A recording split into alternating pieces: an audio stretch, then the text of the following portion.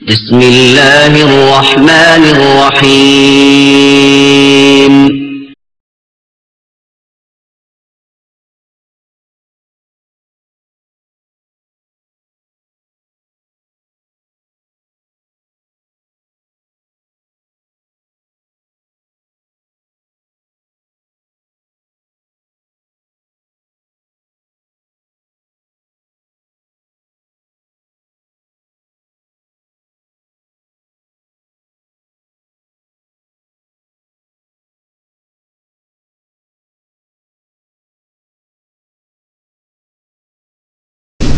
السلام عليكم ورحمة الله وبركاته. الحمد لله رب العالمين والعاقبة للمتقين والصلاة والسلام على أشرف الأنبياء والمرسلين نبينا محمد وعلى آله وصحبه أجمعين ومن تبعهم بإحسان إلى يوم الدين. أما بعد فأعوذ بالله من الشيطان الرجيم. بسم الله الرحمن الرحيم. قال الله تعالى في القرآن الحكيم: ولله على الناس حج البيت من استطاع إليه سبيلا ومن كفر فإن الله غني عن العالمين. وقال تعالى في آية أخرى: الحج أشهر معلومات فمن فرض فيهن الحج فلا رفث ولا فسوق ولا جدال في الحج وما تفعلوا من خير يعلمه الله وتزودوا فإن خير الزاد التقوى واتقوني يا أولي الألباب. যাবতীয় প্রশংসা গুণগান সিক্তসানা একমাত্র সেই মহান রব্বুল আলামিনের জন্য, যিনি আজকে আমাদেরকে এই ইসলামী সমাবেশে উপস্থিত হওয়ার তৌফিক দান করেছেন। সেই মহান রব্বুল আলামিনের শুকরিয়া আদা করি আলহামদুলিল্লাহ। দরুদ ও শান্তির ধারা বর্ষিত হোক প্রিয় নবী মুহাম্মদুর রাসূলুল্লাহ সাল্লাল্লাহু আলাইহি ওয়াসাল্লামের উপরে। সম্মানিত ভাই এবং বন্ধুগণ, মহান রব্বুল আলামিন মহাগ্রন্থ আল কুরআনুল কারীমের সূরাতু আলে ইমরানের 140 নম্বর আয়াতে বলেছেন: ওয়া তিলকাল আইয়ামু নুদাউিলুহা বাইনান নাস। দিনসমূহকে, সময়কে মহান রব্বুল আলামিন ঘুরিয়ে ফিরিয়ে মানুষের মাঝে নিয়ে আসেন। অর্থাৎ 12 মাসে বছর হয় এবং 7 দিনে এক সপ্তাহ হয়। এই দিনগুলোই, এই মাসগুলোই বারবার আমাদের মাঝে ঘুরিয়ে ফিরিয়ে বারবার মহান রব্বুল আলামিন পরিবর্তন করেন। কিন্তু মধ্যখান থেকে কিছু সময় আমাদের জীবন থেকে চলে যায়। আজকে আমরা যেদিনে অবস্থান করছি বৃহস্পতিবার, গত সপ্তাহে বৃহস্পতিবার ছিল, আবার বৃহস্পতিবার এসেছে, আবার আসবে। কিন্তু এর মধ্যখানে পৃথিবীতে অনেক পরিবর্তন হয়ে যাবে এবং অনেক লোক দুনিয়াতে যারা এখন হয়তো আছেন, আগামী বৃহস্পতিবার আস্তে আস্তে হয়তো তাদের অনেকেই পৃথিবী থেকে বিদায় নেবেন। আবার অনেক নবজাতক দুনিয়াতে ইনশাআল্লাহ আগমন করবে। তো প্রিয় ভাই এবং বন্ধুগণ, মহান রব্বুল আলামিন বললেন: ওয়া তিলকাল আইয়ামু নুদাউিলুহা বাইনান নাস। আমি দিনসমূহকে এইভাবেই মানুষের মাঝে কি করি? পরিবর্তন করি। এক সময় আমরা মুহররম মাস গুনেছি, মুহররম শেষ হয়ে আপনার আবার এই বছর যখন শেষ হয়ে যাবে তখন আবার নতুন করে নতুন বছরের মুহররম মাস আসবে। আমরা শাওয়াল মাস গত বছরও পেয়েছিলাম, এবছরও আমরা শাওয়াল মাস পেয়েছি, এটা আবার শেষ হতে বসেছে, আবার আগামী বছরের এই শাওয়াল মাস আসবে। তো এই বছরের ঘূর্ণায়নে আমাদের জীবন, আর এই জীবনেরই অন্যতম একটি ইবাদত মহান রব্বুল আলামিন আমাদের জীবনে একবার ফরজ করেছেন, তা হলো আল হজ। তা হলো আল হজ। এবং এই হজের মাস কিন্তু শুরু হয়ে গেছে, হজের মাস শুরু হয়ে গেছে। মহান রব্বুল আলামিন মহাগ্রন্থ আল কুরআনুল কারীমে বলেছেন: আল হজ্জু আশহুরুম মা'লুমাত। আল হজ্জু আশহুরুম মা'লুমাত। হজ নির্দিষ্ট কয়েকটি মাসে মহান রব্বুল আলামিন ফরজ করেছেন। হজের নির্দিষ্ট কয়েকটি মাস রয়েছে, ওই মাসগুলোতে হজের নিয়ত করে মানুষকে হজে আসতে হবে এবং নির্দিষ্ট টাইমে তাকে হজ করতে হবে। এই মাসগুলো হলো শাওয়াল, জিলকাদা এবং জিলহজ মাসের প্রথম 10 দিন। আল হজ্জু আশহুরুম মা'লুমাত, নির্দিষ্ট কয়েকটি জ্ঞাত বা জানা মাসে হজ ফরজ। আর সেই মাসগুলো হলো কি? শাওয়াল, যেই মাস আমরা প্রায় শেষ করতে বসেছি, জিলকাদা, জিলহজ মাসের প্রথম 10 দিন। তো এই 2 মাস 10 দিনের মধ্যে মহান রব্বুল আলামিন হজ ফরজ করেছেন এবং তার নির্ধারিত টাইম দিয়েছেন। এখন এই মাসের একটা মাস আমরা অতিক্রম করেছি। অনেক হাজিগণ আছেন যারা অলরেডি হজের প্রস্তুতি সম্পন্ন করেছেন এবং রওনা হওয়ার অপেক্ষায় রয়েছেন। তাই যেহেতু হজের পূর্ব মুহূর্তে আমরা অবস্থান করছি, এখন আমরা আজকে যে বিষয় আলোচনা করব সে বিষয়টি হলো আল ইস্তিদাদু লিল হজ, হজের জন্য প্রস্তুতি। হজের প্রস্তুতি। হজ একটা মহৎ ইবাদত, বড় ইবাদত, যা বারবার জীবনে ফরজ নয়, জীবনে একবার ফরজ। আল্লাহ রাসূল সাল্লাল্লাহু আলাইহি ওয়াসাল্লাম বললেন, হে মানব সকল, মহান রব্বুল আলামিন তোমাদের উপরে হজ ফরজ করেছেন, অতএব তোমরা হজ পালন করো। একজন সাহাবী রাদিয়াল্লাহু আনহু তিনি বললেন, আকুল্লা আমিন ইয়া রাসূলুল্লাহ সাল্লাল্লাহু আলাইহি ওয়াসাল্লাম, হজ করা কি প্রতি বছরই আমাদের উপরে ফরজ? রাসূল সাল্লাল্লাহু আলাইহি ওয়াসাল্লাম কিছুক্ষণ চুপ থাকলেন, তারপর বললেন যে না, প্রতি বছর হজ ফরজ নয়, তবে আমি যদি নাম বলতাম, মানে হ্যাঁ বলতাম, তাহলে প্রতি বছরই ফরজ হয়ে যেত। তা আসলে প্রতি বছর নয়, বরং জীবনে একবার হজ করা ফরজ। এই জীবনের একবারের ইবাদতের জন্য প্রস্তুতি দরকার আছে। কিন্তু বড় পরিতাপের বিষয় যে আমরা যারা এখান থেকে হজ করি অথবা যারা দেশ থেকে আসছেন বা অন্যান্য বিভিন্ন দেশ থেকে আসছেন, তাদের অনেকের মাঝেই হজের প্রস্তুতি থাকে না। আবার কিছু সামান্য প্রস্তুতি যা আছে তার মধ্যেও দেখবেন যে তার মালুমাত বা তার যে হজ শিক্ষা, এই শিক্ষার মাঝে অনেক ভুল রয়ে গেছে। ফলে দেখা যায় যে অনেক হাজী সাহেব তারা ওয়াজিব ছেড়ে দিচ্ছেন অথবা রোকন ছেড়ে দিচ্ছেন। আপনারা সকলেই জানেন যে চুল, এটা পুরা মাথা, উমরাতে মাথার চুল পুরাটাই হয় ছোট করতে হবে, আর না হয় হালক করতে হবে পুরা মাথার চুলি। কিন্তু অনেক লোককে আপনারা দেখবেন যে মারওয়ার উপরে দাঁড়িয়ে এখান থেকে একটু, এখান থেকে একটু, এখান থেকে একটু, এইভাবে কাটছে। এর মাধ্যমে তার এই ওয়াজিব আদায় হবে না, কারণ পুরা মাথায় হয় ছোট করতে বলা হয়েছে, না হয় মুন্ডন করতে বলা হয়েছে। ফলে দেখেন, একটা ইবাদত করতে এসেছে, সেই ইবাদতটা শেষ মুহূর্তে নষ্ট করে চলে যাচ্ছে। আর যদি সে এই ইবাদতটাকে ঠিক করতে চায়, তাহলে তাকে অবশ্যই দম দিতে হবে, কারণ ওই অবস্থায় সে এই ইহরামের কাপড় খুলে মনে করলো যে আমি হালাল হয়ে গেলাম, তারপরে চলে গেল সে দেশে অথবা নিজের এলাকায়, ফলে তার ইবাদতটা অসম্পূর্ণ রয়ে গেল। তো এই জন্য হজের প্রস্তুতি দরকার, হজের নিয়মও জানা দরকার। আজকে আমরা প্রস্তুতি সম্পর্কে বলবো, যাতে আমাদের মাঝে যে ভাই ও বোনেরা হজে যাবেন তারা প্রস্তুতি গ্রহণ করতে পারেন। আর যারা আমরা যাব না বা হজ করেছে অলরেডি, আমাদের মাঝেও অনেক ভাই বোন রয়েছেন যারা হয়তো আমাদের আত্মীয় স্বজন, তারা হজে আসবেন অথবা যাবেন।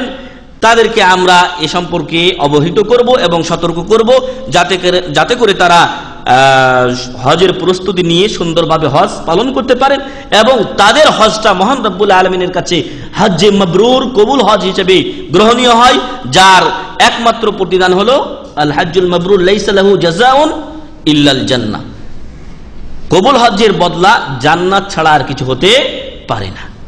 আরো বলা হয়েছে যে যে ব্যক্তি সঠিকভাবে হজ করলো, রাজাআ কায়াউমি ওয়ালাদাতহু উম্মু, সেজন্য ওই দিনের মতো ফিরে আসলো যেদিন তার মা তাকে ভূমিষ্ঠ করেছে। আল্লাহু আকবার। এরকম একটা ইবাদতের জন্য অবশ্যই প্রস্তুতি দরকার। আর এই ইবাদতটি মহান রব্বুল আলামিন আমাদের উপরে জীবনে একবার হজ ফরজ করে দিয়ে বলেছেন, ওয়ালিল্লাহি আলান নাসি হিজ্জুল বাইতি মান ইসতাতা ইলাইহি সাবিলা। মহান রব্বুল আলামিনের উদ্দেশ্যে, মহান রব্বুল আলামিনকে সন্তুষ্ট করার জন্য মানুষের উপরে ফরজ। কি ফরজ? হিজ্জুল বাইত, কাবা শরীফের হজ করা ফরজ। মান ইসতাতা ইলাইহি সাবিলা, যারা এই ঘরের হজ করতে সক্ষম, যাদের সামর্থ্য আছে, এবং সেই সামর্থ্যের কথা ইনশাআল্লাহ পরে আমরা আলোচনা করব। তো যাদের সামর্থ্য আছে কাবা শরীফের হজ করার, তাদের উপরে আল্লাহর সন্তুষ্টি কল্পে এই ঘরের হজ করা ফরজ। আর যদি কেউ ওয়ামান কাফারা ফাইন্নাল্লাহা গানিয়্যুন আনিল আলামিন, যদি কেউ এই হজ করতে অস্বীকার করে, হজ করতে না চায়, যদি বলে যে কি দরকার আমার কাবা শরীফে যাওয়ার, আমি হয়তো আজমির শরীফে কিছু ঘুরে আসলাম, অথবা খানজাহান আলীর মাজারে গেলাম, শাহজাহান আলীর মাজারে গেলাম, শাহ মাকদুমের মাজারে গেলাম, ওইদিকে আমি জিয়ারত করে আসলাম। অনেক বেওকুফ এমন আছে যারা মনে করে যে তার পীরের মাজার জিয়ারত করে আসলে হজের সমপরিমাণ সওয়াব পাওয়া যায়। আরো এমন কিছু বেওকুফ আছে, একটা বই আপনাদের কাছে ইনশাআল্লাহ হয়তো পৌঁছে গেছে, আর না হলে অনেকেই পাবেন। আর সুফিয়া বলে একটা বই আমাদের এখানে এসেছে। এই সুফিদের একটা আকীদা হলো যে ওদের শায়েখ মাশায়েখদের কাছে ওরা কাবা শরীফ জিয়ারত করতে আসতে হয় না, কাবায় ওদের কাছে চলে যায়, নাউযুবিল্লাহি মিন যালিক। তো এরকম বাতিল আকীদা লোক রয়েছে। যদি কেউ এই হজ করতে অস্বীকার করে অথবা একে তুচ্ছতাচ্ছিল্য করে, মহান রব্বুল আলামিন বলছেন ফা ইন্নাল্লাহা গানিয়্যুন আনিল আলামিন, মহান রব্বুল আলামিন বিশ্ববাসী থেকে অমুখাপেক্ষী।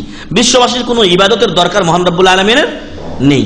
যদি বান্দা বা বিশ্ববাসী ইবাদত করে মহান রব্বুল আলামিনের, তাহলে আল্লাহ তাদেরকে এর বিনিময়ে সওয়াব দিয়ে তাদেরকেই পরকালে সুখী করবেন।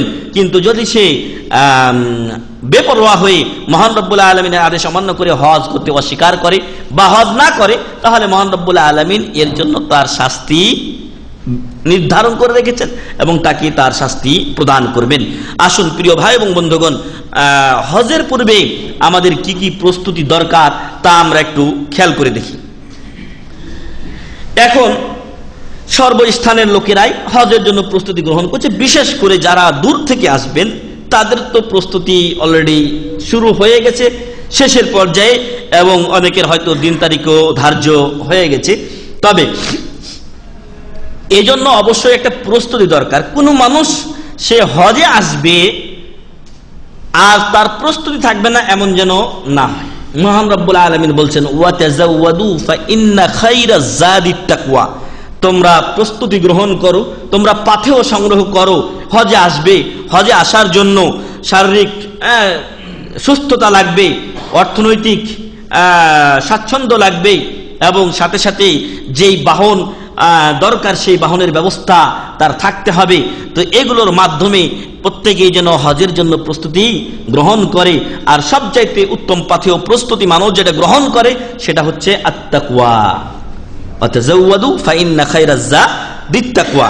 আগের যে আয়াতটি আমরা পড়েছিলাম সেটি হচ্ছে সূরা আলে ইমরানের 97 নম্বর আয়াত, আর এখন যেটি পড়লাম সেটি সূরাতুল বাকারার 197 নম্বর আয়াত। তো সফরের জন্য যে প্রস্তুতি দরকার তার মধ্যে আমরা বললাম যে অর্থনৈতিক প্রস্তুতি দরকার, শারীরিক যদি আপনার কিছু সমস্যা থাকে সেগুলোর জন্য চিকিৎসা করে নেবেন যাতে হজে এসে আপনি অসুস্থ না হয়ে পড়েন। আর সবচাইতে বড় প্রস্তুতি দরকার সেটা হলো নিয়তের। সবচাইতে বড় প্রস্তুতি দরকার নিয়তের। আমার হজ যেন কেবলমাত্র মহান রব্বুল আলামিনকে সন্তুষ্ট করার জন্য হয়, দুনিয়ার কোনো কিছু পাওয়ার জন্য যেন না হয়। আমি আগামী নির্বাচনে ভোটে দাঁড়াবো, আলহাজ টাইটেলটা আমার ওই কি যেন লিফলেটের আগে, অথবা যে ভোটার কার্ড ছাপাবে আপনার লিফলেট, সেই লিফলেটে আলহাজ অমুক দিতে হবে, তাহলে মানুষের ভোটটা একটু বেশি পাওয়া যাবে, এই জন্য হজটা করে আসি। এরকম যদি কারো নিয়ত হয় তাহলে তার হজ আল্লাহর কাছে গৃহীত হবে না। এই জন্য প্রস্তুতি অবশ্যই দরকার। প্রত্যেকেই যেন আমরা প্রস্তুতি গ্রহণ করি। মহান রব্বুল আলামিন আমাদেরকে সে তৌফিক দান করুন, আল্লাহুম্মা আমিন। আমাদের আত্মীয় স্বজনরা যারা হজে আসবেন তাদেরকেও যেন আমরা বলে দিই হজে যাবেন আগে থেকে প্রস্তুতি গ্রহণ করেন, হজের নিয়ম কানুন ইত্যাদি এগুলো ঠোঁটস্থ করে নেন। আপনি যদি আপনার মুআল্লিম থেকে হারিয়েও যান তারপরও যেন আপনার হজটা আপনি কমপ্লিট করতে পারেন। গতবারের আগের বার হজ দেখলাম যে মুজদালিফাতে এসে এত ভিড়, আল্লাহু আকবার, সেখানে পা ফেলার জায়গা নাই। আর ওই স্থানে এসে এক মুআল্লিম 7-8 জন বা 10 জনের মতো তার হাজি নিয়ে এসেছেন, এবং তারা আমাদের বাংলাদেশের হাজি। তো এই হাজিগুলো সবাই প্রায় বয়স্ক। তো এই বয়স্ক হাজিদেরকে নিয়ে আসার পরে উনি ওই হাজিদেরকে ছোট ছোট জায়গা যেখানে পেলেন ওইখানে রেখে দিলেন। তো এখানে একজন, ওইখানে একজন, ওইখানে একজন, এইভাবে বন্টন করে দিলেন। একটু পরে এই বুড়া লোকগুলো তাদেরকে খুঁজে পাবে না। আরো একটা বিষয় যে আমার সাথে সম্ভবত হাবিব ভাই ছিলেন এবং মুহিব যিনি আমাদের চলে গেছেন, এই যে মহিবুর রহমান লেখা আছে এখানে, তো এই মুহিব ভাই উনিও ছিলেন। তো একটু পরে এই মুহিব বলছে যে গতবার শেখ এমন হয়েছিল যে ঘুমিয়েছি, তারপরে এমন একটা চাপ আসলো, কোথা থেকে কোথায় চলে গেলাম নিজেও জানি না। তো ওই অবস্থায় এমন একটা চাপ আসলো যে হাজিরা কোন দিক দিয়ে, এই যে 7 জন 8 জন 10 জন হাজি কোথা থেকে কোথায় চলে গেল আল্লাহ মালুম, মুআল্লিম তো কোথায় চলে গেছে। যদি তার প্রস্তুতি না থাকে, হজের শিক্ষা না থাকে, মুজদালিফার রাত্রি যাপনের পর সে কি করবে এটা যদি তার জানা না থাকে, তাহলে তার হজ নষ্ট হয়ে যাওয়ার সম্ভাবনা আছে। কিন্তু তাকে যদি আপনি শিক্ষা দেন, আর কিছু খাওয়ার মতো হালকা কিছু তার কাছে থাকলে অন্তত নিজে নিজে যেখানে সেখানে পড়ে থেকে হলেও হজটা সম্পাদন করতে পারবে। এজন্য হজের প্রস্তুতি দরকার আছে। 2 নম্বর বিষয়, যে যারা আমরা হজে আসছি, বিশেষ করে এখানে তো আমরা ব্যাচেলার জীবন যাপন করছি, এখানে যদি কেউ ফ্যামিলি নিয়ে থাকেন, নিজে হজে যাচ্ছেন, ফ্যামিলিকে বাসায় রেখে যাচ্ছেন, তার সম্পূর্ণ ব্যবস্থাপনা করে আপনাকে যেতে হবে। অনুরূপ বাড়ি থেকে আপনি আসছেন, এমন নয় যে বাড়িতে খাবার দাবার নেই আর আপনি হজে চলে এসেছেন, ওরা কি খাবে? এই জন্য প্রথমত কি বলা হয়েছে যে লিমান ইসতাতা ইলাইহি সাবিলা, যার পাথেয় এই রাস্তায় যাওয়ার কি আছে, সামর্থ্য আছে। আর এই সামর্থ্যটা হচ্ছে যে আপনি কাবা শরীফে আসবেন, এখানে 1 মাস আপনাকে থাকতে হবে, তার খরচ বহন, সাথে সাথে আপনি বাড়িতে যতদিন না থাকছেন তার খরচ দিয়ে আসতে হবে। এতটুক যদি আপনার থাকে তাহলে আপনার উপরে কি হজ ফরজ। আর আপনার জন্য আবশ্যক হলো যে আপনার বাড়িতে আপনি যাদেরকে রেখে আসছেন তাদের সার্বিক ব্যবস্থাপনা করে আসবেন, তাদের খরচ দিয়ে আসবেন। কে তাদের খরচ চালাবে বা বহন করবে? আপনার বাড়িতে আপনার ফ্যামিলি আছে, এখন একটা বাজার করে দেওয়ার লোকের অভাব, আপনাকে সেটাও নির্ধারণ করে দিয়ে আসতে হবে, নতুবা আপনি গুনাহগার হবেন। আল্লাহ রাসূল সাল্লাল্লাহু আলাইহি ওয়াসাল্লাম বলেছেন যে কাফা বিল মারই ইসমান আন ইউদাইয়া মান ইয়াকুত, কোন ব্যক্তির পাপিষ্ট হওয়ার জন্য এটাই যথেষ্ট যে ব্যক্তি বাড়ির খাবারের খরচ বহন করত তাকে নষ্ট করে দিবে। অর্থাৎ এই লোক সে বাড়ির খাবারের ব্যবস্থা করতে, এখন এ চলে আসলো, কিন্তু ওর জায়গাতে অন্য কোনো বদলি রেখে আসলো না, এই ব্যক্তি পাপী হওয়ার জন্য যথেষ্ট। অতএব আপনি হজ করতে এসে কি হচ্ছেন, বাড়ির ব্যবস্থাপনা ঠিক না রাখার জন্য পাপী হয়ে যাচ্ছেন। এ গেল 2 নম্বর বিষয়। 3 নম্বর যে বিষয়টি আমাদেরকে খেয়াল রাখতে হবে, প্রস্তুতি। 3 নম্বর প্রস্তুতি, সেটা হলো যে আপনার যদি কোনো ঋণ থাকে তাহলে ঋণ আপনাকে পরিশোধ করে আসতে হবে, ঋণ আপনাকে পরিশোধ করে আসতে হবে। অথবা আপনি ঋণের জন্য এমন কিছু রেখে আসবেন যা আপনার ওই ঋণ পরিশোধে যথেষ্ট হবে। আপনি এমন এক সময় আসছেন যখন ধান কাটাকাটি চলছে, অথবা একটা মৌসুম চলছে, এই মৌসুমের পরে আপনার বাড়িতে 50,000 টাকা আসবে, এক লোক আপনার কাছে 20,000 30,000 টাকা পান, আপনি বলে দিলেন এই আয় থেকে এখানে 20,000 বা 30,000 টাকা দিয়ে দিবেন, খালাস। হয় আপনি নিজে দিয়ে আসবেন অথবা দেওয়ার ব্যবস্থা করে আসবেন। এখন আপনার কাছে যদি উভয়টা সমপরিমাণ টাকা থাকে তাহলে আপনি হজে আসুন, হজের প্রস্তুতির টাকা আছে, সাথে আপনার ঋণ পরিশোধের টাকা আছে, তাহলে আপনি হজে আসবেন। আর এখন যদি এমন হয় যে আপনি হজে আসতে গেলে আপনার ঋণ পরিশোধ হয় না, তাহলে আগে আপনি ঋণ পরিশোধ করুন, এরপরে যদি আপনার কাছে টাকা না থাকে হজে আসার, তাহলে আপনার উপরে হজ ফরজ নয়। কারণ আল্লাহ তাআলা বলেছেন লিমান ইসতাতা ইলাইহি সাবিলা। আরো খেয়াল করে দেখুন বুখারী ও মুসলিমের হাদিস, যেখানে রাসূল সাল্লাল্লাহু আলাইহি ওয়াসাল্লাম বুনিয়াল ইসলাম আলা খামসিন বলেছেন, তার শেষে যখন বলেছেন ওয়া হাজ্জিল বাইতি মান ইসতাতা ইলাইহি সাবিলা, সেখানেও কিন্তু সামর্থ্যের কথা বলা হয়েছে। যদি আপনি ঋণ পরিশোধ করার পর আপনার টাকা না থাকে তাহলে আপনার সামর্থ্য নেই, আগামী বছর পর্যন্ত আপনি অপেক্ষা করুন, যদি আপনার টাকা হয় তখন আপনি আসবেন। এ গেল 3 নম্বর বিষয়। তারপরে ঋণের বিষয়টির কথা বলতে চাই, সেটা হচ্ছে যে ঋণ মহান রব্বুল আলামিন মাফ করবেন না। আল্লাহ রাসূল সাল্লাল্লাহু আলাইহি সাল্লাম যখন কোনো তার সাহাবী মারা যেতেন তখন তাদেরকে জিজ্ঞাসা করতেন যে এর উপরে কোনো ঋণ আছে কিনা। যদি তার উপরে ঋণ থাকে তাহলে রাসূল সাল্লাল্লাহু আলাইহি সাল্লাম তার জানাজায় পড়তেন না। এমনকি এক জানাজাতে এমন হলো যে একজন সাহাবীর ঋণ থাকার কারণে রাসূল সাল্লাল্লাহু আলাইহি সাল্লাম তার জানাজা পড়লেন না। তখন একজন সাহাবী বললেন, ইয়া রাসূলুল্লাহ সাল্লাল্লাহু আলাইহি ওয়াসাল্লাম, তার ঋণগুলো আমি পরিশোধ করব। উনি দায়িত্ব নেওয়ার পর রাসূল সাল্লাল্লাহু আলাইহি ওয়াসাল্লাম তার জানাজা পড়লেন। অতএব এই ঋণ অত্যন্ত একটা কঠিন বিষয়, এটা মানুষের হক, এটা মহান রব্বুল আলামিন মাফ করবেন না।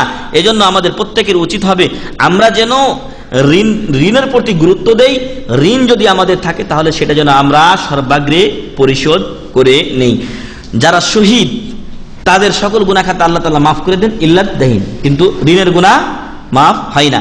এজন্য ঋণের প্রতি যেন আমরা সতর্ক হই, ঋণ যেন আমরা রাখার চেষ্টা না করি। অনেক লোক আছে যারা ঋণ পরিশোধ করতে পারে কিন্তু করে না, আজকে আসেন কালকে আসেন, এইভাবে অনেক দিন ঘুরাতে থাকি। তো এরকম যদি অবস্থা হয় তাহলে এই ঘুরানোটাকে জুলুম বলে উল্লেখ করা হয়েছে, এবং একজন মুসলমান আরেকজন মুসলমানের উপরে জুলুম করা সম্পূর্ণ হারাম। এই পাপে এ লোক পাপী হয়। তাই যারা এরকম ঋণ নেন তারা যেন ঋণ সময় মতো পরিশোধ করে দেন। 4 নম্বর বিষয়, যে যখন আমি হজ করতে যাব তখন 1 নম্বরে আমাকে যে বিষয়টি দেখতে হবে সেটা হলো যে হজের টাকাগুলো যেন আমার হালাল হয়। যদি আমি হারাম টাকা দিয়ে হজ করি তাহলে আমার হজ কবুল হবে না। হজ কবুল হওয়ার জন্য অন্যতম শর্ত হলো যে আমার টাকা পয়সা হালাল হতে হবে। আবু হুরায়রা রাদিয়াল্লাহু আনহু থেকে বর্ণিত হয়েছে, রাসূল সাল্লাল্লাহু আলাইহি ওয়াসাল্লাম বলেন যে ইজা খারাজাল হাজ্জু হাজ্জান বিনাফাকাতিন তাইয়্যিবাতিন ওয়াদা রিজলাহু ফিল গারাজি ফানাদা লাব্বাইক আল্লাহুম্মা লাব্বাইক, যখন কোনো ব্যক্তি তার বৈধ এবং হালাল সম্পদ দিয়ে হজে বের হয়, যখন প্রথম পাটা রাখে তার জিন পোষে, অর্থাৎ ঘোড়ার যে জিন থাকে এই জিনে, আর এখনকার সময়ে আপনি যখন প্রথমে গাড়িতে রাখছেন পা তখন এবং যখন সে বলে লাব্বাইক আল্লাহুম্মা লাব্বাইক নাদাহু মুনাদিম মিনাস সামা, তখন আকাশ থেকে একজন আহ্বানকারী তাকে আহ্বান করে বলে লাব্বাইক ওয়া সাদাইক,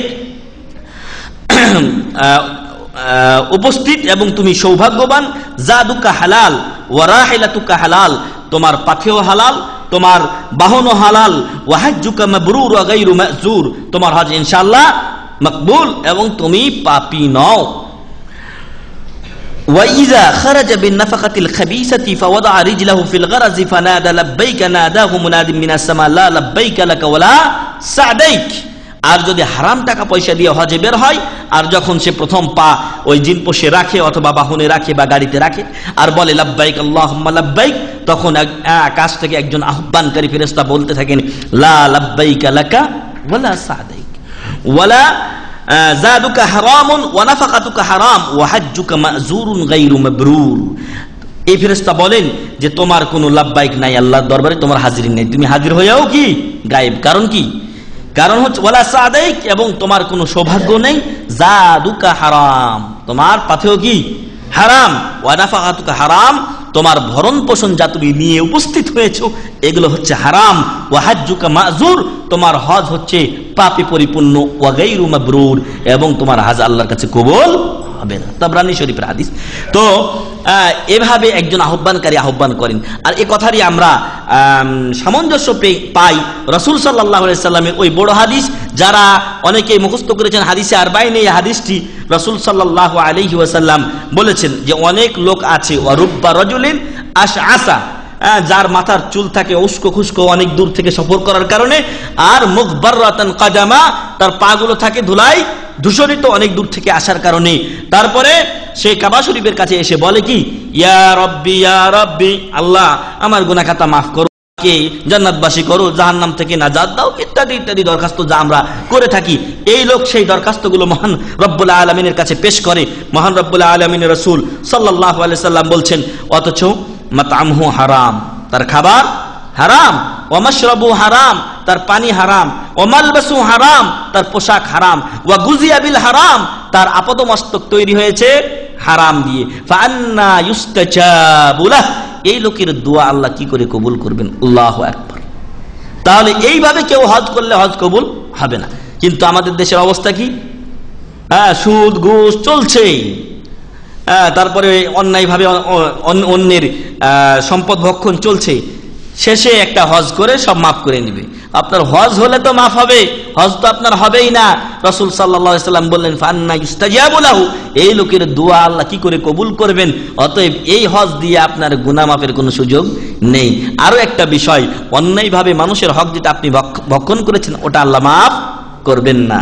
এজন্য যারা হজ করতে আসে তারা যেন যেটা হালাল সম্পদ সেই সম্পদ দিয়ে আল্লাহর পথে হজ করে। আর যখন কোনো ব্যক্তি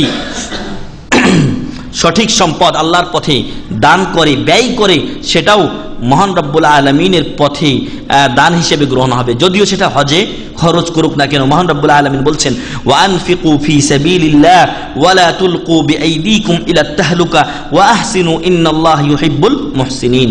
তোমরা আল্লাহর রাস্তায় খরচ করো এবং তোমাদেরকে ধ্বংসের মুখে তোমরা ঠেলে দিও না। ওয়া আহসিনু, এবং তোমরা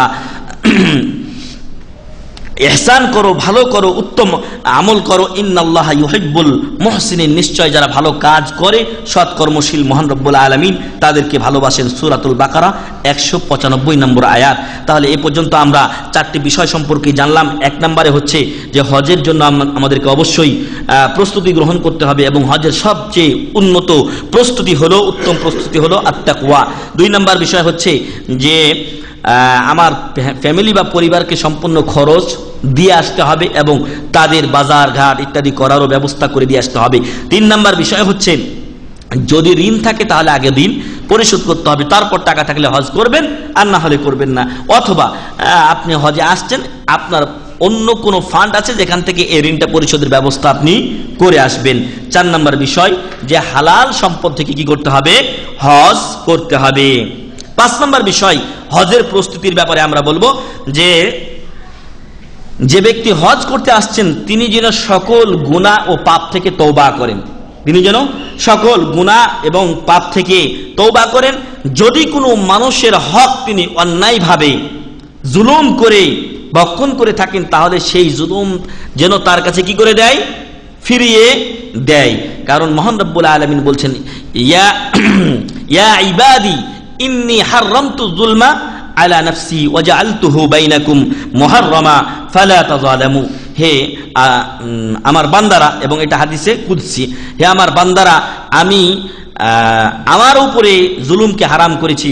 মহান রব্বুল আলামিনের উপরে হারামকারী কেউ নেই, কারো এত এরকম পাওয়ার নেই যে আল্লাহর উপরে কোনো জিনিস হারাম করে দিবে। তো মহান রব্বুল আলামিন বান্দার প্রতি ইহসান করে তিনি নিজেই নিজের উপরে জুলুমকে হারাম করেছেন।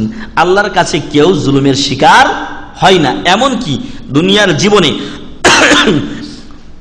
মানুষের জীবনে মানুষের জীবনে যেগুলো ঘটে যাচ্ছে, অনেকে আমরা মনে করি যে আমার প্রতি এটা জুলুম করা হয়েছে, কিন্তু মহান রব্বুল আলামিনের পক্ষ থেকে সেটা হয়তো কোনো দিক দিয়ে না কোনো দিক দিয়ে ইনসাফ আপনার প্রতি করা হয়েছে। কারণ আপনি হয়তো কোনো দিকে অন্যের উপরে কি করেছেন? জুলুম করেছেন, যার প্রাপ্য আপনাকে এটা দেওয়া হয়েছে। তো এই জন্য মানুষের প্রতি যদি কেউ জুলুম করে থাকে তাহলে সেই জুলুম ফেরত দিতে হবে, তার কাছ থেকে মাপ চেয়ে নিতে হবে। নতুবা কেউ যদি হজে আসে তো হজ করার পরও তার ওই জুলুমের কারণে, অন্যায়ের কারণে সে আল্লাহর কাছে কি থেকে যাবে? আল্লাহর কাছে সে দায়ী থেকে যাবে। এবং যেহেতু হজে এসে প্রত্যেক ব্যক্তি তওবা করে এবং নিজেকে আল্লাহর কাছে কাকুতি মিনতি করে নিজের জীবনের সার্বিক এবং সব গুনাহগুলোর জন্য ক্ষমা চাই।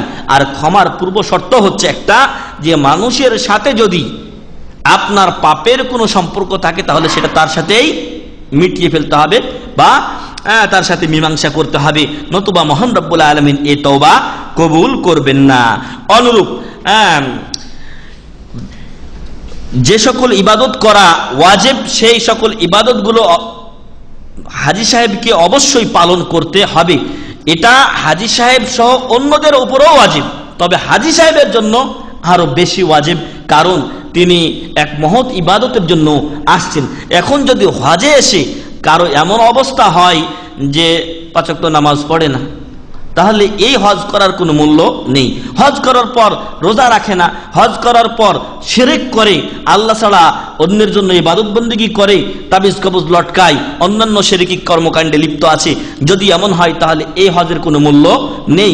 কারণ হজ হচ্ছে ইসলামের 5ম রুকন, আর এর আগের 4টি রুকন এর চাইতে বেশি গুরুত্বপূর্ণ। এজন্য প্রিয় ভাই এবং বন্ধুগণ, হজে আসার আগে আমাদেরকে মহান রব্বুল আলামিনের কাছে খালিস তওবা করে মানুষের সাথে সংশ্লিষ্ট যাবতীয় বিধানগুলো বিষয়গুলো মিটিয়ে ফেলতে হবে এবং সাথে সাথে ওয়াজিবগুলো হেফাজত করতে হবে, আর যেগুলো পাপের কাজ সেগুলো ছেড়ে দিতে হবে। কিন্তু দুঃখজনক হলেও অত্যন্ত পরিতাপের বিষয় যে হজে এসেও অনেক লোক বিভিন্ন অন্যায়ে জড়িয়ে পড়ে। আপনারা এর আগে শেখ মতিউর রহমান সাহেবের একটা বই পড়েছেন, আপনার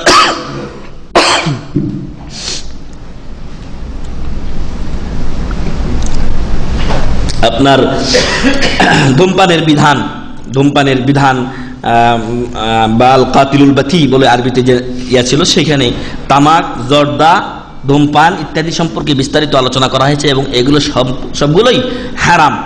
কিন্তু হজের সময় দেখবেন, হজ করার পরও অনেক লোক সিগারেট পান করে, অনেক লোক সিগারেট খায়, এবং আমাদের দেশের যারা মোল্লা মুন্সি আছে ওরা তো তামাক, জর্দা এগুলো ছাড়তে পারে না। তো হজ করার পরও যদি এই হারামগুলো মানুষ করতে থাকে অথবা এছাড়া অন্য কোনো হারামের কারো অভ্যাস থেকে যায়, তাহলে হজ করে আমার কোনো তেমন ফায়দা হবে না। এজন্য মহান রব্বুল আলামিনও বলেছেন, আল হাজ্জু আশহুরুম মা'লুমাত, নির্দিষ্ট কয়েকটি মাসে হজ ফরজ বলেছে কি, শাওয়াল, জিলকাদ এবং জিলহজের 10 দিন। তারপর মহান রব্বুল আলামিন বলছেন, ফামান ফারাদা ফীহিন্নাল হজ, অতএব এই মাসগুলোতে যে ব্যক্তি নিজের উপরে হজকে ফরজ করে নেয়, অর্থাৎ হজ করার ইচ্ছা পোষণ করে, ফালা রফাস, সে যেন হজের সময় স্ত্রী সহবাস না করে, এবং এর যাবতীয় উপায় বা যেগুলো এই পর্যন্ত নিয়ে পৌঁছায় সেরকম কথাবার্তা, অশ্লীল কথাবার্তা সে যেন না বলে। ওয়ালা ফুসুক, এবং শরীয়ত বিরোধী কোনো কাজ যেন সে না করে। ওয়ালা জিদাল ফিল হজ, এবং হজে যেন সে ঝগড়া বিবাদ না করে। তাহলে এই কাজগুলো থেকে আমাদেরকে হজেও কি থাকতে হবে, বিরত থাকতে হবে। এখন হজে এসে কেউ যদি সামান্য কিছু শরীয়তের বিরুদ্ধে চলে যায়, তাহলে সে ফিসকে লিপ্ত হয়। আমরা যে ফাসেক বলি, একটা বই আপনারা অলরেডি আলহামদুলিল্লাহ পেয়েছেন, এখানে একটা ফাসেকির অধ্যায় আছে, একটা অধ্যায় বা পরিচ্ছেদ আছে যেখানে ফাসেকি সম্পর্কে আলোচনা করা হয়েছে। ফাসেকি 2 প্রকার, একটা হচ্ছে বড়, একটা হচ্ছে ছোট। বড় ফাসেকির কারণে দিন থেকে সম্পূর্ণ বের হয়ে যায়, আর ছোট ফাসেকির কারণে দিন থেকে বের হয় না, তবে অতটুক পরিমাণ সে দিন থেকে বের হয়, পুরাটা বের হয় না। যতটুক সে ফাসেকি করে, ফিসক শব্দের অর্থই হচ্ছে খুরুজ, বের হয়ে যাওয়া। তো এখন যদি আপনি সামান্য ফাসেকি করেন, শরীয়তের নিয়ম থেকে সামান্য বের হন, তাহলে আপনার ভিতরে অতটুকু ফাসেকি আছে। এজন্য ওলা ফুসুকা যেখানে বলা হয়েছে, যদি কেউ সিগারেট খায়, যদি কেউ কাউকে গালি দেয়, যদি কেউ কাউকে কষ্ট দেয়, তাহলে এতটুকু পরিমাণ সে ইসলাম থেকে কি হলো, বের হয়ে গেল, ইসলামের বিরোধিতা করলো, অতএব ফাসিকি তার মাঝে আছে। আর মহান রব্বুল আলামিন বললেন, ওয়ালা ফুসুকা, এই হজে কোনো ফাসিকি কাজ করা যাবে না। অতএব আল্লাহর নিয়ম মেনে যদি আমরা হজ করতে পারি, তাহলে হজ কবুল হবে। আর তার নিয়মের একটা অন্তর্ভুক্ত হচ্ছে যে এই সকল কর্মে লিপ্ত হওয়া যাবে না। যদি এইভাবে কেউ হজ করতে পারে, আর রাসূল সাল্লাল্লাহু আলাইহি ওয়াসাল্লাম নিজেও বলেছেন, মান হাজ্জা হাযাল বাইত, যে ব্যক্তি কাবা শরীফের হজ করলো, ফালাম ইয়ারফুস, এবং সেখানে অশ্লীল কথাবার্তা বললো না, অশ্লীল কাজ, স্ত্রী সহবাস করলো না, ওয়ালা ফুসুকা, শরীয়ত বিরোধী কোনো কাজ করলো না, ওয়ালাম ইয়াফসুক, শরীয়ত বিরোধী কোনো কাজ করলো না, ফাসিকি কাজ করলো না, খারাজা মিন যুনুবিহি কায়াউমি ওয়ালাদাতহু উম্মু, সেজন্য তার গুনাহ থেকে সেরকম বের হয়ে যায় যেমন তার মায়ের পেট থেকে সে ভূমিষ্ঠ হয়েছিল। আল্লাহু আকবার। আল্লাহ যেন আমাদেরকে সেরকম হজ কবুল করার তৌফিক দান করেন, আল্লাহুম্মা আমিন। আর যারা আমরা হজ করেছি, আল্লাহ যেন আমাদের হজগুলোকে কবুল করেন, আল্লাহুম্মা আমিন। অতএব আমাদের হজের মাধ্যমে আমাদের গুনাহগুলো মাফ হওয়া আর জান্নাতে প্রবেশ করা, এটা নির্ভর করছে হজটা কবুল হওয়ার উপরে। আর হজ কবুল হওয়াটা 2টি বিষয়ের উপরে নির্ভরশীল। হজ কবুল হওয়া 2টি বিষয়ের উপরে নির্ভরশীল। তার মধ্যে 1 নাম্বার হচ্ছে যে হজের সময় আপনি নেক কাজ করবেন, ভালো কাজ করবেন। সেই ভালো কাজগুলোর মধ্যে হচ্ছে যে মানুষের প্রতি আপনি দয়া করবেন এবং আত্মীয়তার সম্পর্ক রক্ষা করবেন, ভালো চরিত্র অবলম্বন করবেন, অন্যের সাথে সদ্ব্যবহার রাখবেন। এবং রাসূল সাল্লাল্লাহু আলাইহি সাল্লামকে যখন বীর সম্পর্কে, নেকির কাজ সম্পর্কে জিজ্ঞাসা করা হয়েছিল, তিনি বলেছিলেন হুসনুল খুলুক, মানুষের সাথে সদ্ব্যবহার করা, সেটাই হচ্ছে নেকির কাজ। আর হজে এটা অত্যন্ত বেশি দরকার। কারণ হজের মধ্যে এসে এই যে আপনার চাপাচাপি, ভিড়, খাওয়ার সমস্যা, যদি এখানে এসে আমরা অধৈর্য হয়ে যাই, আমাদের নেকির আশাটা যদি আমরা ভুলে যাই, তাহলে দেখা যাবে যে হয়তো অনেক সময় আমরা শরীয়ত বিরোধী কর্মকাণ্ডে লিপ্ত হয়ে গেছি। অনেক সময় আপনাকে জোহরের খাবার দিবে মাগরিবের আগ মুহূর্তে। মিনাতে যখন আপনি অবস্থান করবেন, জোহরের খাবার আপনাকে মাগরিবের সময় দিবে। আপনি যদি এখন গালাগালি শুরু করেন তো চলবে না, তাহলে আপনি ফেসকে লিপ্ত হয়ে গেলেন। তখন আপনার হজে কিন্তু ঘাটতি হয়ে যাবে, আপনার হজ কবুল না হওয়ারও সম্ভাবনা রয়েছে। এই জন্য 1 নাম্বার হচ্ছে যে আপনাকে নেকির কাজ করতে হবে, আপনাকে হজে নেকির কাজ করতে হবে। আর নেকির কাজগুলোর মধ্যে যেগুলো উল্লেখ করলাম, যে আপনার দেশে যে আত্মীয় স্বজন আছে তাদের সাথে সম্পর্ক রক্ষা করে আপনাকে হজে আসতে হবে। পিতামাতার প্রতি সদ্ব্যবহার করতে হবে। আপনি হজে নেকির কাজ করতে আসছেন আর আপনার পিতামাতার সাথে আপনি সম্পর্ক ছিন্ন করে আসছেন না, আপনার এই হজের প্রথম শর্তই আপনি কি করলেন? খণ্ডন করলেন, ভঙ্গ করলেন। অতএব আত্মীয়তার সম্পর্ক রক্ষা করতে হবে, মানুষের সাথে ভালো ব্যবহার করতে হবে। আপনি হজে আসছেন, অন্যের খেদমত করার চেষ্টা করতে হবে। এমন নয় যে আমার খেদমত কেউ করুক। আপনি হজে আসছেন, এখান থেকে আপনি ট্রেনিং নিয়ে যাবেন। হজ এটা একটা মুসলমানদের পবিত্র ইবাদত। এই হজের মধ্যেই একজন আরেকজনের খেদমত করবে। একজন লোক, আমি নামগুলো ভুলে গেছি, তবে ইনশাআল্লাহ পরবর্তীতে একটা বই আসবে, সেই বইয়ে এই ঘটনাটা উল্লেখ আছে। একজন বাদশাহ ধরনের লোক বা একজন বড় ধনী লোক, সে একজন লোককে বলল যে ভাই আমাকে একজন সফর সঙ্গী দাও, আমাকে একজন সফর সঙ্গী দাও। অর্থাৎ ও যাবতীয় খরচগুলো করবে, ওই সফর সঙ্গী শুধু তার একটু খেদমত করবে। এই জন্য তো দেখা গেল যে ওই লোক গিয়ে একজন বড় আলেম এবং পরহেজগার লোককে তার সফর সঙ্গী হিসেবে দিয়েছেন। ফলে যখন থেকে সফরে বের হয়েছেন, ওই সালফে সালেহিন পূর্ববর্তী সৎ ব্যক্তি যিনি ছিলেন তার সাথে উনি সফরের শুরু থেকে নিয়ে তার খেদমত করা শুরু করেছেন। অথচ উনি বয়সে এই লোকের চাইতে অনেক বেশি বয়স্ক ছিলেন। এর যদি হয় 40 ও উনি 70-80 বছরের বৃদ্ধ, প্রায় বাবার বয়সের লোক এই লোকের খেদমত করে চলেছেন। কোনো সময় এই লোক তার খেদমত করতে সুযোগ পাননি। তো ফিরে আসার পরে তিনি জিজ্ঞাসা করলেন যে কেমন আপনার সাথী ছিল? বলছেন যে আমার সাথী আমাকে যেই খেদমতগুলো করা দরকার তার চাইতে অনেক বেশি করেছেন, বরং আমারই উচিত ছিল তার খেদমত করার, কিন্তু আমি সে সুযোগ পাইনি। আল্লাহু আকবার। বয়স্ক লোক, তারপরে হজ করে নিজের কাজ আঞ্জাম দেওয়ার পরও তার সাথীদের এরকম বয়স কত সেটা দেখার বিষয় না, কিন্তু তার যে তাবিআত, তার যে নেচার, তার যে চরিত্র, এভাবেই তারা গড়ে উঠেছিলেন যে অন্যের খেদমত করতে হবে। হজের সময় হয়তো এমন হয়েছে যে আপনি রাস্তা দিয়ে হাঁটছেন, আরেকজন গাড়ি থেকে থুতু ফেলেছে, আপনার গায়ের উপরে পড়েছে, এই জন্য গালি দেওয়া যাবে না।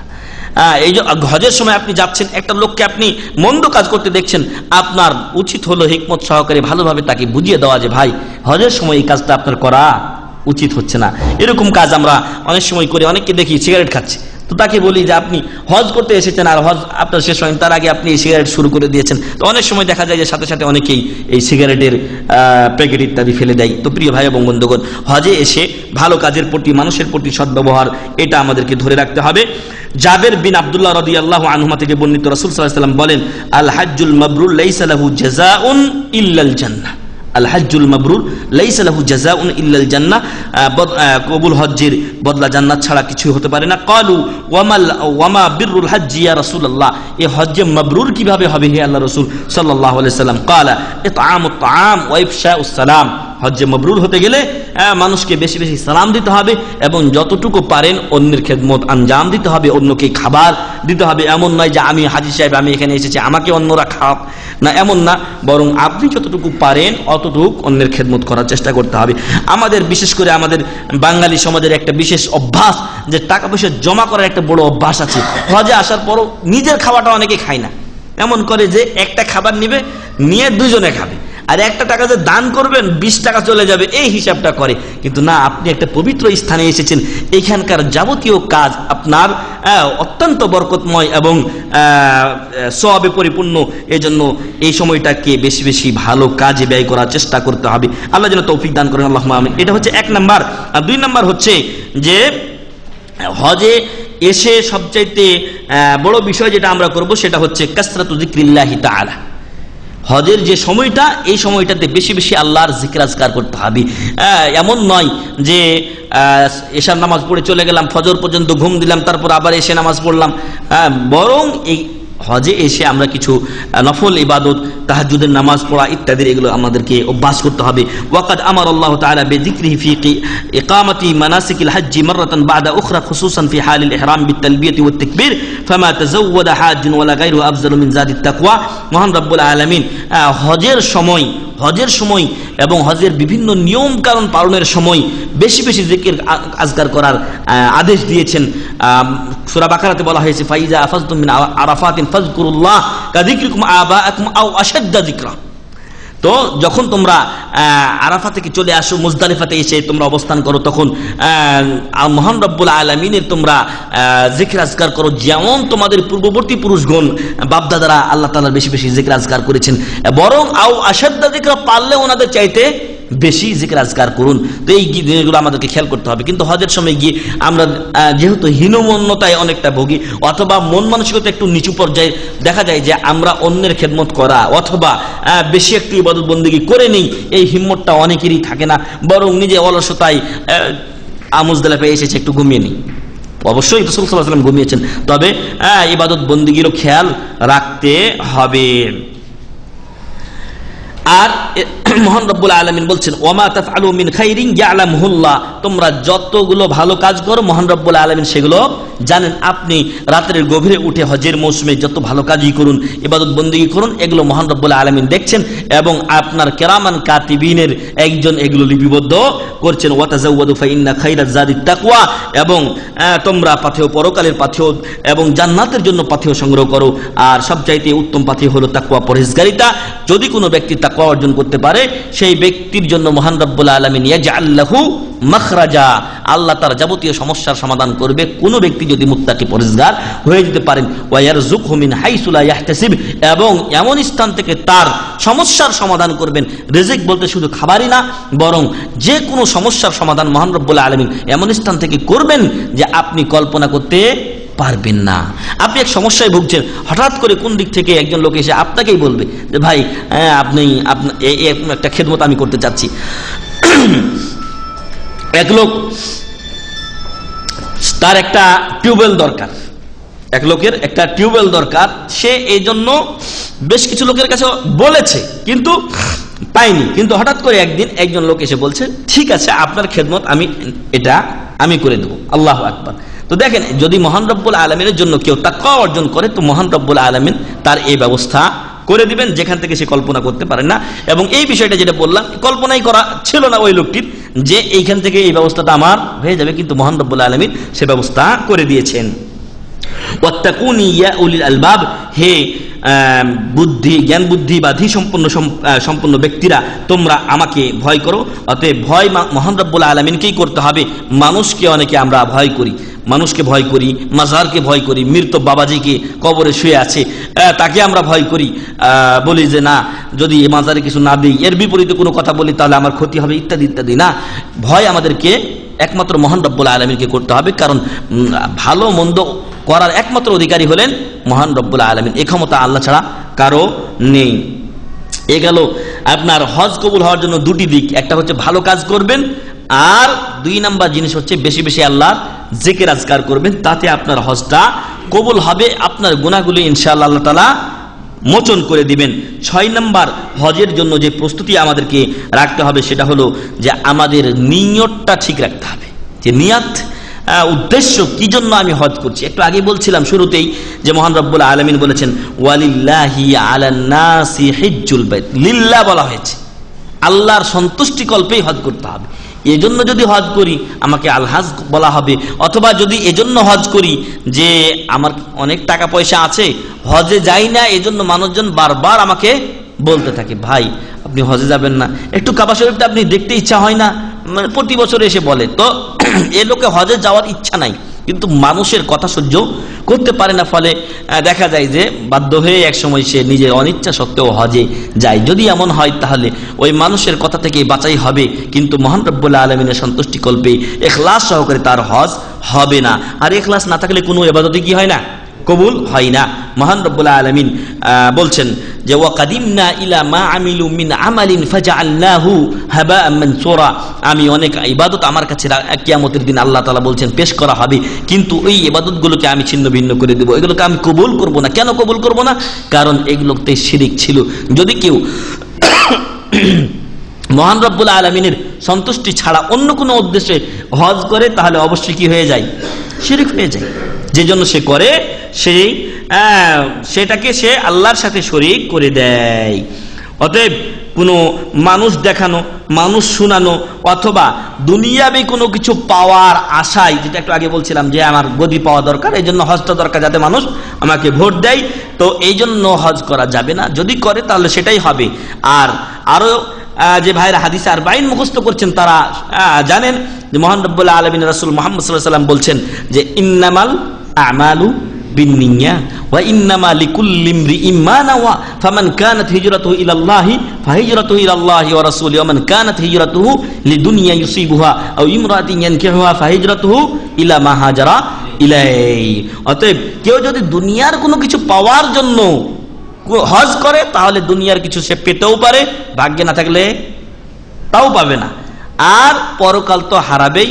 যেই কাজের জন্য যেই কাজটা করলো সেই কাজের যে মহৎ একটা সওয়াব, সেখান থেকে সে বঞ্চিত হবে, বরং আরো পাপী হবে, কারণ সে শিরকে লিপ্ত হয়েছে। আল্লাহ বলছেন সূরাতুল বাকারা 196 নম্বর আয়াতে, ওয়া আতিমুল হাজ্জা ওয়াল উমরাতা লিল্লাহ, তোমরা কার জন্য হজ করবে? মহান রব্বুল আলামিনের জন্য হজ ও উমরা করবে। কিন্তু পরিতাপের বিষয়, অনেক লোককে দেখা যায় যে 10 বছর, 15 বছর, 20 বছর, 17 বছর, 18 বছর থেকে সৌদি আরবে অবস্থান করছে, হজ করেনি। বড় দুর্ভাগা এই সমস্ত লোকেরা। এদের কাছে ধর্মের কোনো গুরুত্ব আছে কিনা, দিনের কোনো গুরুত্ব আছে কিনা আমার বুঝে আসে না। আপনি 17 বছর সৌদি আরবে, 17 বছর আগে আপনি হজ করলে ফ্রি হজ করতে পারতেন, এমন অবস্থা। 17 বছর আগে আপনি নামে মাত্র টাকা দিয়ে আপনি হজ করতে পারতেন। অনেক লোক আমাদের কাছে এসেছে যারা এসে বলছে আমি 17 বছর ধরে আছি, 15 বছর ধরে আছি। আপনি কত টাকা ইনকাম করেছেন তা আপনারও মনে হয় হিসাব নেই। কত টাকা আপনি বাড়িতে পাঠিয়েছেন, কত কিছু করেছেন, আর আপনার উপরে ফরজ হজ, এটা আপনার তখনই ফরজ হয়ে গেছে। যদি আপনার কিছু ঋণ টিন থাকতো, প্রাথমিক পর্যায়ে কেউ বিদেশে এসেছেন, ঋণ টিন আছে, ঋণ টিন গুলো শোধ করে দেওয়ার পরে আপনার উপরে তখনই কি হয়েছে? হজ ফরজ হয়ে গেছে। আর আপনি এই ফরজটাকে ওয়ানাদায়ী ভাবে এই আপনার যুগ যুগ ধরে বা বছরের পর বছর আপনার ঘাড়ে বয়ে নিয়ে চলেছেন, অবশ্যই আপনি পাপ বহন করে চলেছেন। আপনি যদি অবস্থায় দুনিয়া ত্যাগ করেন তাহলে আপনার আত্মীয় স্বজন আপনার হজ আদায় নাও করতে পারে। একজন মহিলা এসে বললেন, ইয়া রাসূলুল্লাহ সাল্লাল্লাহু আলাইহি সাল্লাম, আমার মা মারা গেছেন এবং তার উপরে হজ কি ছিল? ফরজ ছিল, আমি কি তার পক্ষ থেকে হজ করব? তখন রাসূল সাল্লাল্লাহু আলাইহি সাল্লাম সোজা উত্তর না দিয়ে একটু ঘুরিয়ে দিলেন, বললেন যে তোমার মার উপরে যদি কারো ঋণ থাকতো তাহলে কি তুমি সেটা আদায় করতে? তো মহিলা বললেন যে হ্যাঁ, অবশ্যই আমি আদায় করতাম। তো উনি বললেন যে ফাল্লাহু আহাক্কু আন তাকযিহ, বরং মহান রব্বুল আলামিনের ঋণ তুমি পরিশোধ করবে, এটা বেশি হকদার, বেশি জরুরি দরকার যে আল্লাহর ঋণ পরিশোধ করবে, কারণ এটা তার উপর ঋণ হয়ে থেকে গেল। এজন্য যারা আমরা এখানে আছি, আমার বিশ্বাস যে সকলের উপরে হজ ফরজ হয়ে গেছে, যারা আদায় করছেন আলহামদুলিল্লাহ, আর যাদের সামর্থ্য আছে আবার অতিরিক্ত আদায় করবেন। কারণ রাসূল সাল্লাল্লাহু আলাইহি ওয়াসাল্লাম বলছেন যে তাবিউ বাইনাল হজ্জি ওয়াল উমরা, তোমরা হজ এবং উমরার মাঝে পরস্পরতা বা ধারাবাহিকতা একটু রক্ষা করার চেষ্টা করো, মানে যত তাড়াতাড়ি সম্ভব হজ উমরা বেশি বেশি করার চেষ্টা করবে। কারণ ফা ইন্নাহুমা ইয়ানফিয়ানিল কিরা কামা ইয়ানফিল কিরু খাবাসাল হাদিদি, এভাবে একটা আছে যে যেমন, কারণ এই উমরা এবং হজ মানুষের যেই গুনাহগুলি এগুলোকে সেইভাবে দূর করে দেয় যেমন হাপড়, এই কামারের যে হাপড় আছে, এই হাপড়ে এই যে লোহা গরম করে লোহার যেরকম মরিচিকা দূর করে দেওয়া হয়, অনুরূপ মানুষের গুনার যত মরিচিকা আছে এগুলো হজ এবং উমরার মাধ্যমে মহান রব্বুল আলামিন মোচন করে দেন। সুবহানাল্লাহি ওয়া বিহামদি। এজন্য যারা হজ করেছেন, সামর্থ্য আছে, আবারও যাওয়ার চেষ্টা করুন। 5 বছরের সরকার নিয়ম করেছে, তো 5 বছর পর পর আপনি যান। তো এই জন্য যাদের সামর্থ্য আছে ফরজ হজ করে থাকলেও আবার করার চেষ্টা করবেন, আর যারা একবারে করেননি তারা দ্রুত করার চেষ্টা করুন, কারণ এটা হজ ফরজ হয়ে আছে। তো এই জন্য মহান রব্বুল আলামিনের কাছে দোয়া করি তিনি যেন আমাদেরকে এই হজ সঠিকভাবে করার তৌফিক দান করেন, আল্লাহুম্মা আমিন। আর রাসূল সাল্লাল্লাহু আলাইহি ওয়াসাল্লাম যে হজ করেছিলেন, সেই হজ তার যে বাহন ছিল, সেই বাহনটা ছিল অত্যন্ত জীর্ণ শীর্ণ, অত একেবারে হাইফাই ধরনের কোনো ইয়া ছিল না, বাহন ছিল না। এবং ওয়া কাতিফাতিন, একটা তার কাছে চাদর ছিল, মা তুসাবি আরবাআতা দারাহিম, যার মূল্য 4 দিরহামও হতো না। এরকম ভাবে রাসূল সাল্লাল্লাহু আলাইহি ওয়াসাল্লাম হজ করেছেন, স্বাভাবিকভাবে নিজেকে একেবারে মহান রব্বুল আলামিনের কাছে নত করে দিয়ে। এর আগে এক ঘটনা আপনাদেরকে বলেছিলাম যে রাসূল সাল্লাল্লাহু আলাইহি ওয়াসাল্লাম সাহাবাদেরকে বললেন যে তোমরা যদি ওয়াইস আল কারনিকে পাও, যে ইয়ামানের অধিবাসী আদন এলাকার, তাকে যদি পাও তোমরা, তাহলে তোমরা তার কাছে তোমাদের গুনার জন্য আল্লাহর কাছে ক্ষমা চেয়ে নিও। আর আলী রাদিয়াল্লাহু আনহু এবং আপনার ওমর রাদিয়াল্লাহু আনহু, তারা কিন্তু এই হাদিসটার উপরে খেয়াল করে প্রায় সময় হজের মুহূর্তগুলোতে তারা খোঁজ নিতেন যে তোমাদের মাঝে কি কেউ ওয়াইস আল কারনি বলে কেউ আছেন। তখন প্রতিবারই তাদেরকে বলা হতো যে না, আমাদের মাঝে ওয়াইস কারনি বলে কেউ নেই। একবার এই আগে বলা হয়েছে যে সে হলো ইয়ামানের লোক। তো ইয়ামানের হাজিদের কাছে একবার গিয়ে ওমর রাদিয়াল্লাহু আনহু এবং আলী রাদিয়াল্লাহু আনহু জিজ্ঞাসা করলেন তোমাদের মাঝে ওয়াইস কারনি বলে কেউ আছেন কি? তো তখন তারা একজন আরেকজনের দিকে তাকাতাকি করে বলছে, একটা লোক তখন বলছে যে ওয়াইস কারনি বলে আমিরুল মুমিনিন এবং রাসূল সাল্লাল্লাহু আলাইহি ওয়াসাল্লামের জামাতা আলী বিন আবি তালিব রাদিয়াল্লাহু আনহুমা, তারা যে ওয়াইস কারনিকে খোঁজ করতে পারেন এমন কোন নামি দামি ওয়াইস কারনি আমাদের মাঝে নেই। তবে আমার একটা ভাতিজা আছে যার নাম ওয়াইস আল কারনি। বলছে কোথায় সে? তারা বলছেন কোথায় সে? তখন বলা হলো যে আরাফার ওই পাদদেশে পাহাড়ে সে ছাগল চড়াচ্ছে। কারণ তখনকার লোকেরা কুরবানি নিজেদের সাথেই নিয়ে আসতেন, ওই ছাগলগুলো তিনি ভাড়ায় করছেন, চড়াচ্ছেন। তো ওইখানে গিয়ে তাকে পাওয়া গেল। তো জিজ্ঞাসা করা হলো যে আপনার নাম কি ওয়াইস কারনি? উনি বলছেন যে না, আমি আব্দুল্লাহ। নিজের পরিচয় উনি দিচ্ছেন না। তো যাই হোক, এক পর্যায়ে বললেন যে আপনি কি অমুক দেশের অমুক এলাকার অধিবাসী? সবকিছু আস্তে আস্তে মিলে যাচ্ছে। তবে ওনারা দুইজন বললেন যে রাসূল সাল্লাল্লাহু আলাইহি ওয়াসাল্লাম বলেছেন আপনার এই জায়গাতে একটা দাগ থাকবে, হয়তো বা সাদা দাগ, তো আপনি একটু আপনার হাতটা উঠান। যখন হাত উঠালেন তখন দেখা গেল যে ওইখানে তার এই দাগটা আছে। তারপর বললেন যে আপনি আমাদের জন্য আল্লাহর কাছে ক্ষমা চান। তো উনি বলছেন যে আমি কোনো ব্যক্তির নাম ধরে ক্ষমা চাই না, আমি কোনো ব্যক্তির নাম ধরে খাস করে ক্ষমা চাই না, আমি সকল মুমিনের জন্য একসাথে দোয়া করি, আল্লাহুম্মা গফির লিল মুমিনিনা ওয়াল মুমিনাত ওয়াল মুসলিমিনা ওয়াল মুসলিমাত, এইভাবে আমি দোয়া করি। তো পরবর্তীতে যখন পরিচিত হলেন আলী রাদিয়াল্লাহু আনহু বললেন যে উনি আমিরুল মুমিনিন ওমর বিন খাত্তাব এবং আমি আলী রাদিয়াল্লাহু আনহু। তখন তিনি একটু নমনীয় হলেন এই বিশেষ ব্যক্তিদেরকে সামনে পেয়ে। তারপরে তিনি সকলের জন্য দোয়া করলেন, তাদের জন্য দোয়া করলেন। দোয়া করার পরে তখন ওমর রাদিয়াল্লাহু আনহু বলছেন যে আপনি একটু এখানে থাকেন, আমি একটু মক্কা থেকে ঘুরে আসি। বলছে কি জন্য? বলছে আপনার জন্য কিছু আমি খাবার, কিছু টাকা পয়সা, কাপড় চোপড় ইত্যাদি নিয়ে আসবো। উনি তখন বলছেন আল্লাহু আকবার যে আমার কাছে 4টা দিরহাম আছে, আমার কাছে 4টা দিরহাম আছে, এই 4টা দিরহাম পর্যন্ত আমি বাঁচবো কিনা এটা তো আমি জানি না। আমার কাছে 2 সেট বা 1 সেট যে কাপড়ে পরনে যে জামা আছে, এই জামা পরে আমি শেষ করব না, তার আগে আমি মরে যাব, এটাও আমি জানি না। অতএব তোমার ওই টাকা পয়সার কোনো কিছুর দরকার আমার নেই, তুমি এবার রাস্তা দেখো। এবার ওমর রাদিয়াল্লাহু আনহু তারপরও উনি ফিরে এসেছিলেন ওয়াইস কারনিকে কিছু দেওয়ার জন্য, এসে ওই জায়গায় ওনাকে পাননি। আল্লাহু আকবার। এই সাদামাটা ভাবে হজ করেছেন। কিন্তু এখন হজে গেলে আমাদের কত চাকচিক্য, কাপড় চোপড়ে এই সেই অনেক কিছু না, হজে মহান রব্বুল আলামিনের কাছে নতজানু হয়ে এবং নিজের কাকুতি মিনতি সম্পূর্ণ প্রকাশ করে মহান রব্বুল আলামিনের কাছে নিজের গুনাহগুলি ক্ষমা চাওয়ার জন্যই আসতে হবে।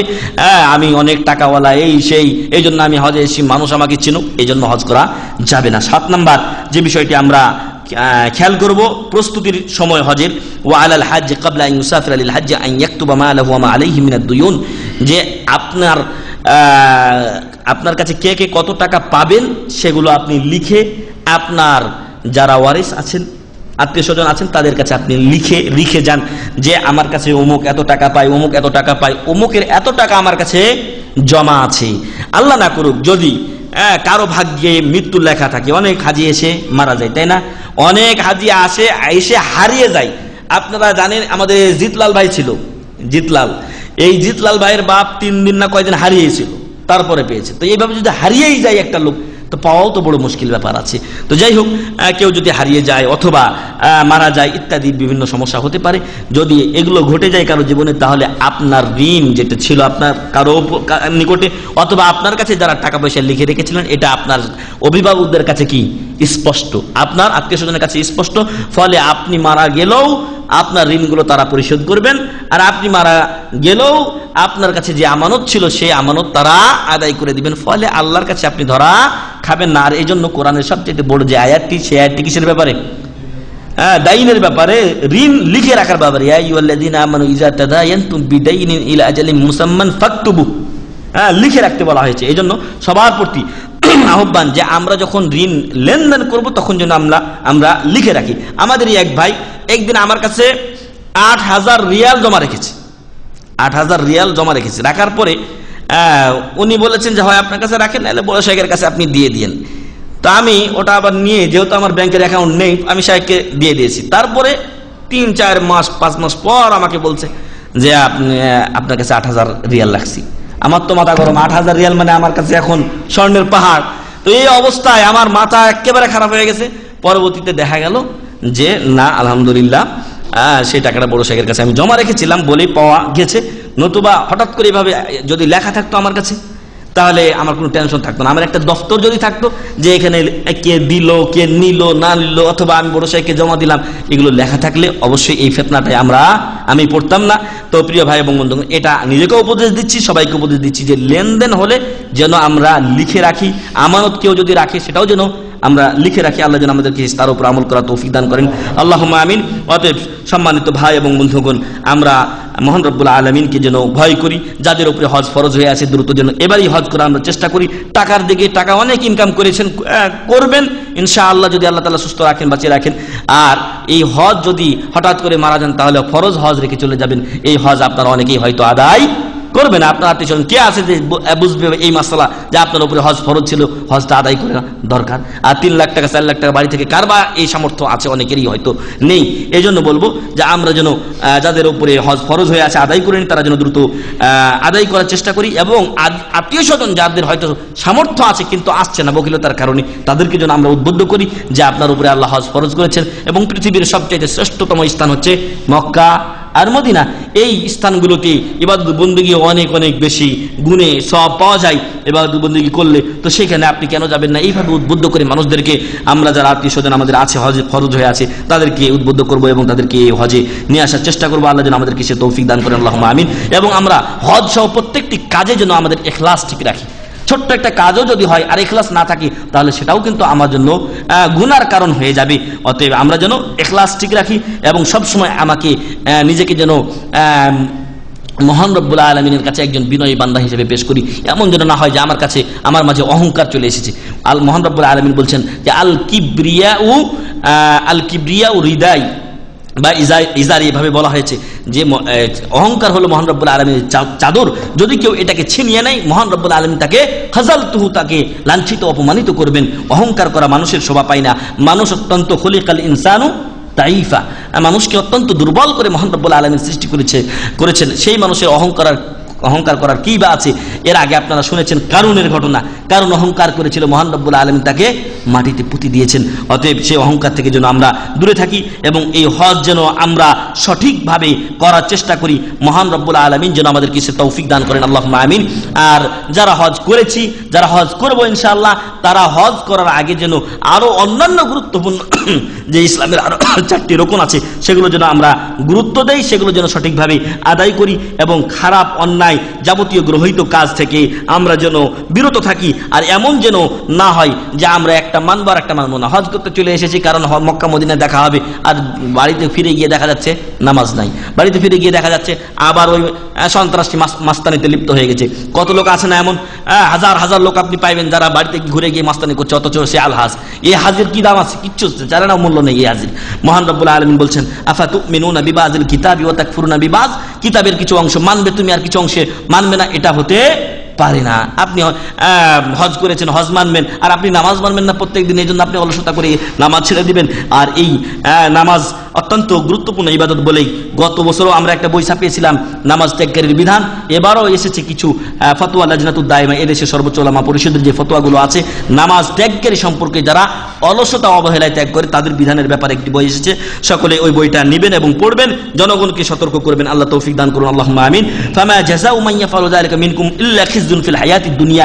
যদি এমন হয় যে ইসলামের কিছু মানে আর কিছু মানে না, তাহলে ওই ব্যক্তির পরিণাম মহান রব্বুল আলামিন বলছেন যে তার দুনিয়াতে হবে লাঞ্ছনা, ওয়া ইয়াউমাল কিয়ামাতি ইউরাদ্দুনা ইলা আশাদ্দিল আযাব, আর কিয়ামতের দিন তাকে কঠিন শাস্তিতে নিক্ষেপ করা হবে।